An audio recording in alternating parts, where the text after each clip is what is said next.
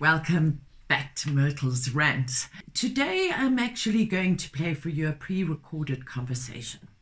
Paul-Michael Keichel and myself were invited by SANPUD, which is the South African network of people who use drugs, who are also an affiliate organization of Fields of Green, to give a few presentations to their field workers who are learning all about drugs and the law at the moment. And it's been a particularly interesting series of webinars. Charles has sat in on some of them, Paul-Michael and myself. There's breakaway sessions within the Zoom. It's really amazing how everybody can get together, 30 people in a room, and have online and have a really constructive time. The field workers are incredibly engaged because they are the network of people who use drugs, so they are completely connected to the issue. So this week, both Paul-Michael and myself were rather busy. So SANPUD had another presentation coming up. So what we decided to do, because PM was in Johannesburg at the time and was visiting us here at the Jazz Farm, we decided to sit down and film a conversation, a casual conversation between the two of us on a very serious subject. The brief that we were given by SANPUD was all about thresholds. Now, in the cannabis community, we call this plant counting. And one of the things on my list for Myrtle's Rant was this plant counting issue, because, you know, it's very close to our hearts, very close to the hearts of the whole of the legacy cannabis industry.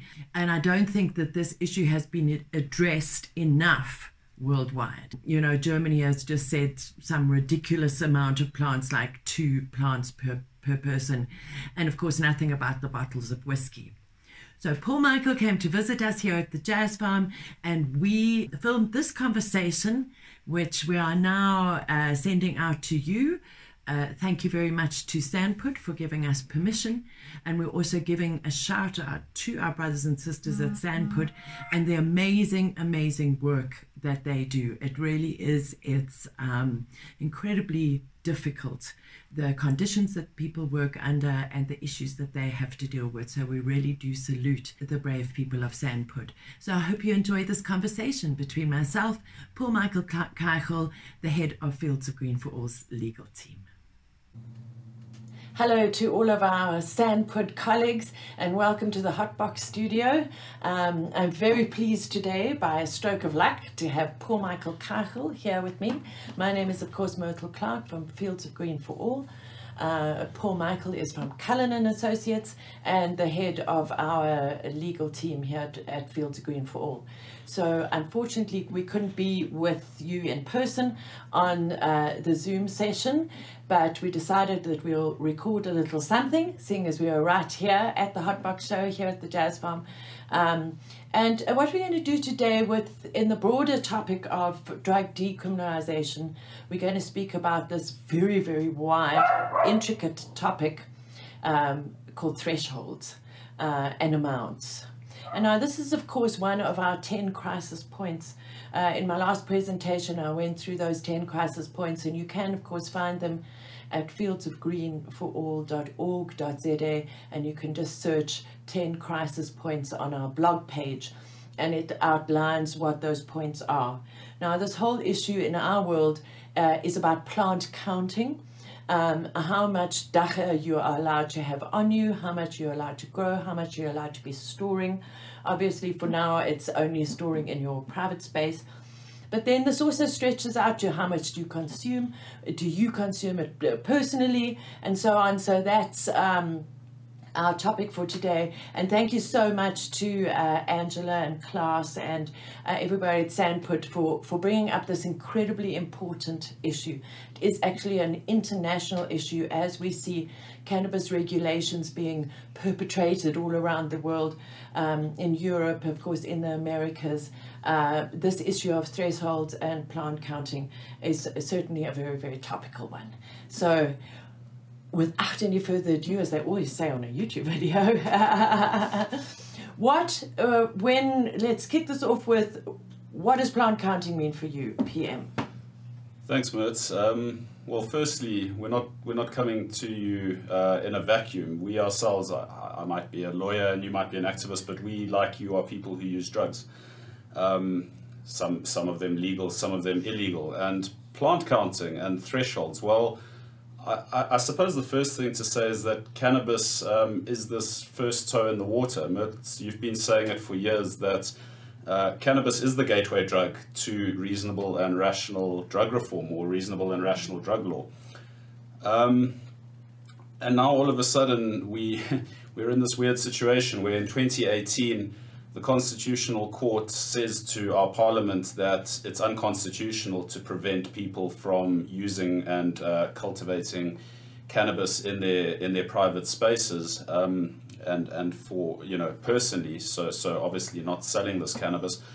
But the Constitutional Court didn't impose this concept of limiting the number of plants or the weight of cannabis that anybody has in their possession. And this is something that Parliament has decided unilaterally is something that they're going to do. And it's something that, as a lawyer, I say is open to constitutional challenge, because we've always proceeded by way of analogy. One of the primary things that we did when we started fighting the trial of the plants is to say, we just want to be treated as poorly as tobacco and alcohol users. And Myrtles, we've been saying this for ages, but nobody comes and kicks down your door or arrives purportedly in terms of some act of parliament and counts the number of bottles of wine or the number of bottles of whiskey, or for that matter, the number of cartons of cigarettes that you have in your home.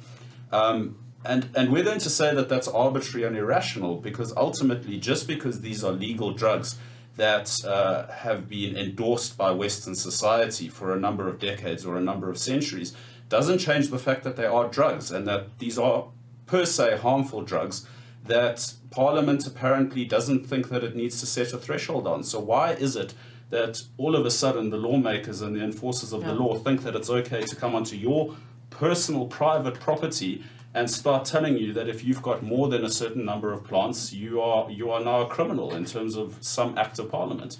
It's, in my view, it's not only madness, hypocritical, but it's fundamentally unconstitutional. I think, and I've said this so many times, that I think it's got to do with laziness and it's got to do with ignorance.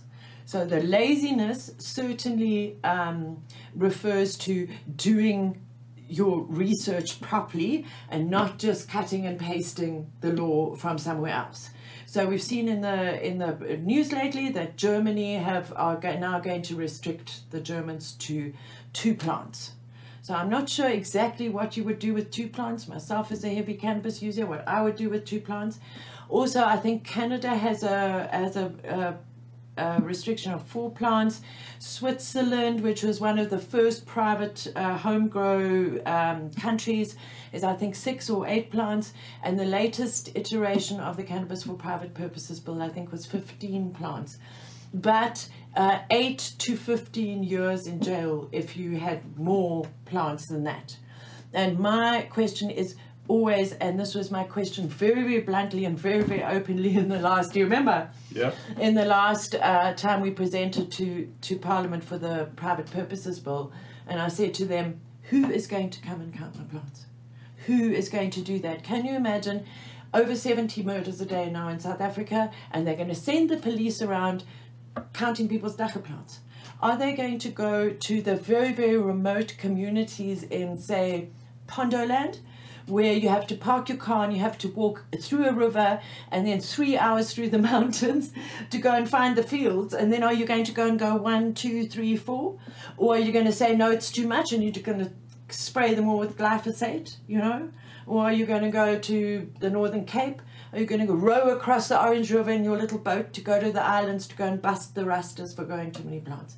So it's just not rational. It really isn't, and that's why I say that that parliamentary committee are lazy because of the cut and paste, and I say that they are ignorant because we have the scale of harms from Professor David Nutt.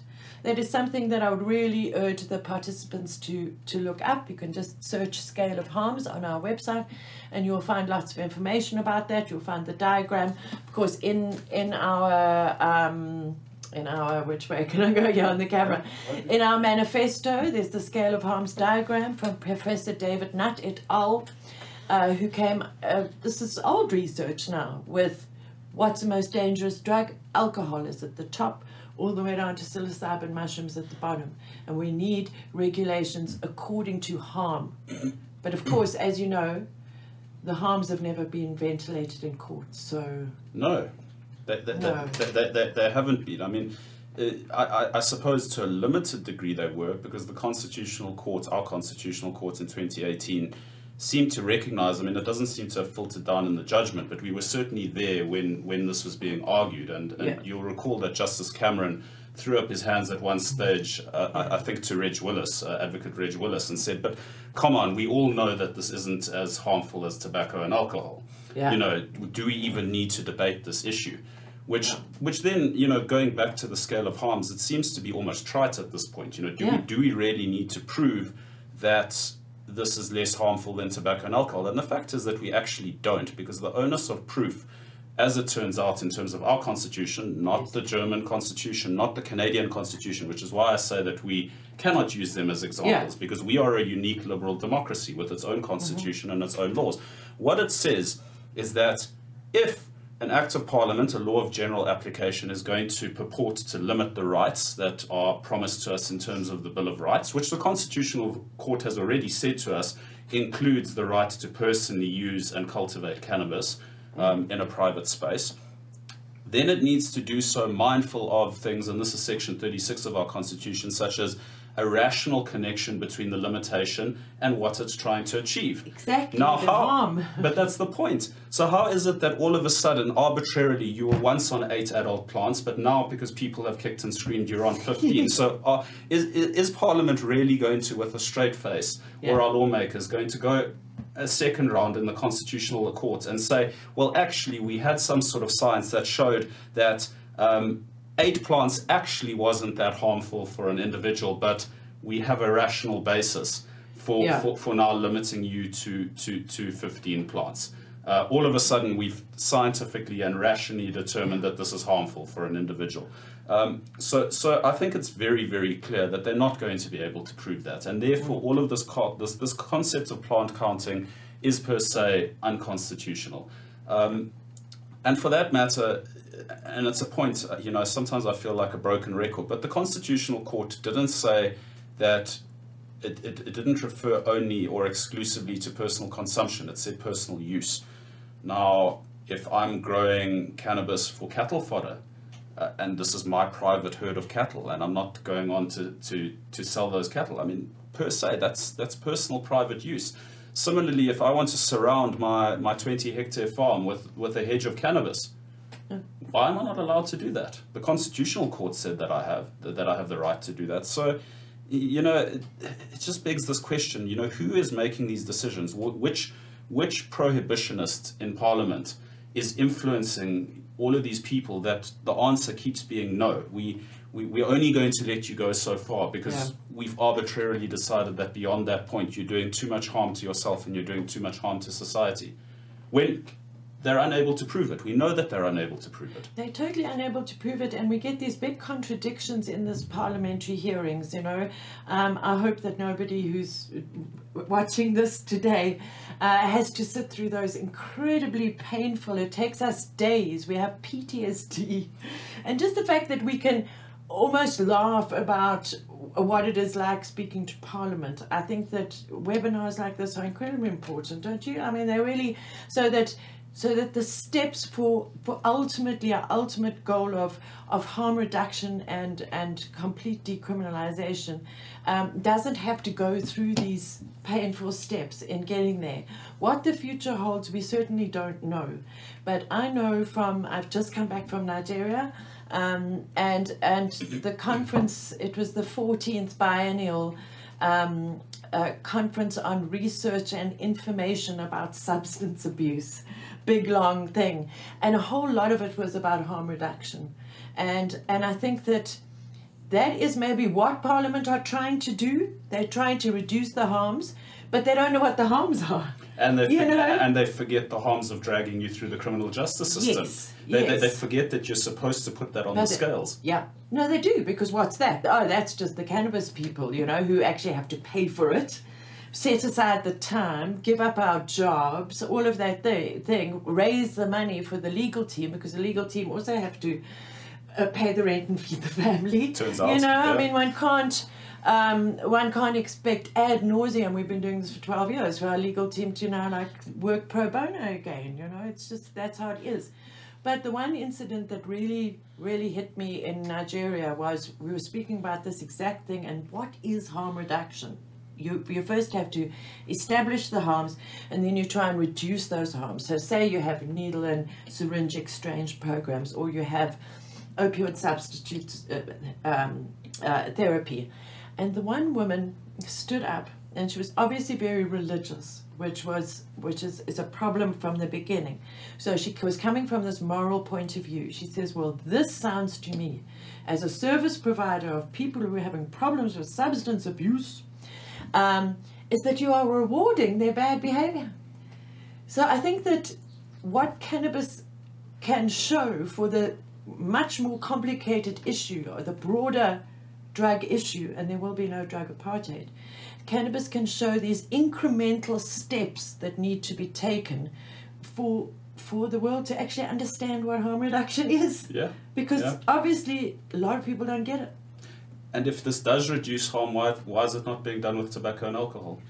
Exactly. You know, it begs a big question. Yeah. I mean, yes, I mean, it is a prerogative to ban these things or to limit these things, but you know, I think the argument has always been, if you're not going to limit those things, then you can't legitimately purport to limit others. Yeah. And you know that I'm involved now in fighting for the legalization of psilocybin, and ultimately my end goal is to pretty much decriminalize or legalize all of the low harm entheogens. Yeah. Are we going to face this time and time again? You know, are we going to get this right with cannabis and have, you know, use the lessons and not make the same mistakes again with cannabis? Or as the dominoes fall and each of these entheogens are legalized, which I think is inevitable. Unfortunately, we seem to piggyback off foreign jurisdictions, but each time, are we going to have this fight? Are they going to now say, okay, you know, you can have 12 dried psilocybin mushrooms in your presence, but as soon as you've got 13, now you're going to go to prison for a number of years. You know, when does this madness stop, and when does our thinking actually shift meaningfully so that we're actually looking at the fact that there is no war on drugs, there's this war on drug users, and actually by implementing and enforcing this war on drugs, we're actually ruining lives. We're harming nobody. As you correctly said, needle exchange programs, social upliftment, helping those in need, creating an environment where people don't fall on drugs as their only comfort in the world. These are things that truly help people. When it was that somebody decided that we are actually helping individuals by putting them into prison and pulling them out of schools and losing them their jobs, I don't know. But to me, it's certainly, it can be classed as madness. Yes, because as that woman said, and I've never heard it said so plainly, you're rewarding their drug use, you know? So I think that there was, I remember you telling us really, really early in our campaign, there will be a certain percentage, maybe 10% of people, that you will never change their minds. But you've got those other 90%, that of those, there might be 50% of them that still need some convincing. We definitely will definitely get there. But you know, as Ethan Nadelman, who some of you may know, he was at Drug Policy Week in 2017 as one of the keynote speakers. He's just been with me in Nigeria, and they did a whole panel on tobacco law reform.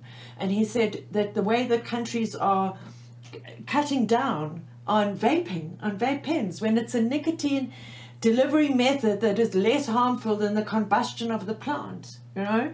And he said, please, please, please let the whole tobacco issue not become Prohibition 2.0. Yeah. Because, and we're seeing it here in South Africa as well, the kickback against vape pens. And oh, the children, and then what about the children, and what about the children?